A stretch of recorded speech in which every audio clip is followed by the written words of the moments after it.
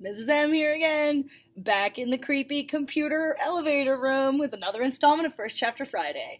Today we're going to be talking about a Maine Student Book Award nominee called Attack of the Black Rectangles by Amy Sarig King. And this one is really cool because it's about censorship, which you all know that I don't like censoring books. You should be able to read what you want. So this one is on the Maine Student Book Award list, and it's really, really cool. Just as always, I'll read you the back, and then I'll read you the first chapter. In this case, it's something called the Prologue. When Mac first opens his classroom copy of Jane Yolen's The Devil's Arithmetic and finds some words blacked out, he thinks it must be a mistake. But then when he and his friends discover what the missing words are, he's outraged. Someone is trying to prevent kids from reading the full story. But who? Even though his dad tells him not to get so emotional about a book, Mac has been raised by his mom and granddad to call out things that are wrong. He and his friends head to the principal's office to protest the censorship, but her response doesn't take them seriously. So many adults want Mac to keep his words to himself. Mac's about to see the power of letting them out. So censorship is like when you take, a book and you black out words so that you can't read certain words because they're not appropriate. So the prologue is called The Adults Around Here. And it starts with a quote from Laura Samuel Sett. I am here to protect all of us from the ugly world. Right, the adults around here, prologue. According to a lot of the adults in our town, everything here's perfect. We don't have accidents. We don't have any crime at all. We don't have Halloween anymore, or junk food. We don't have bad thoughts. We don't use bad words like cancer, or death, or sex, or donut. A lot of people thank Miss Laura Samuel Sett for this. Thank Miss Laura Samuel Sett for this. She's as famous as a person can get in our town, and probably the only reason the local newspaper is still in print.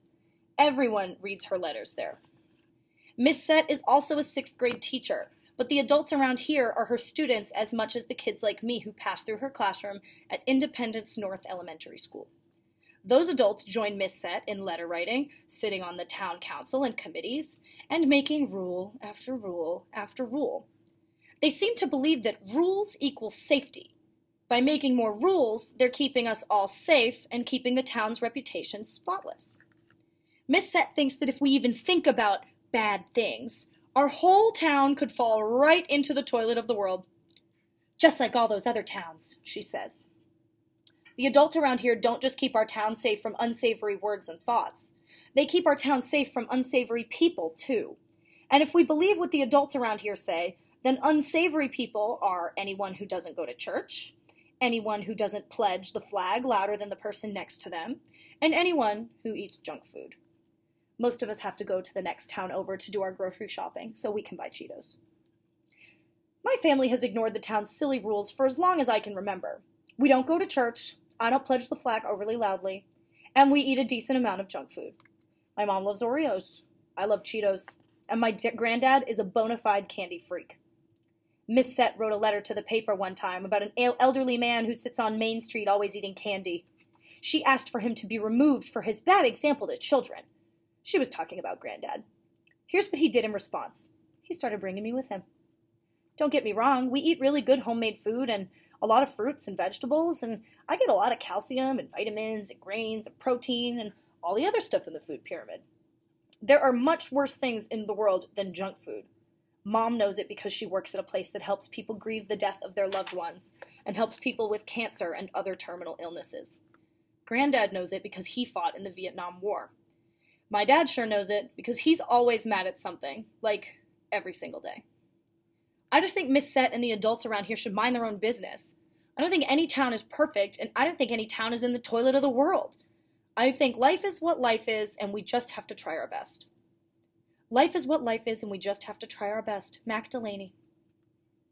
For all I'm about to say here about her and for all her weird rules, Miss Sett taught me to stand up for myself, and I'm grateful to her for that. You're probably confused. Yes, Miss Sett is a pain and thinks we shouldn't eat Cheetos. But also, yes, she was nice to me when I needed it most.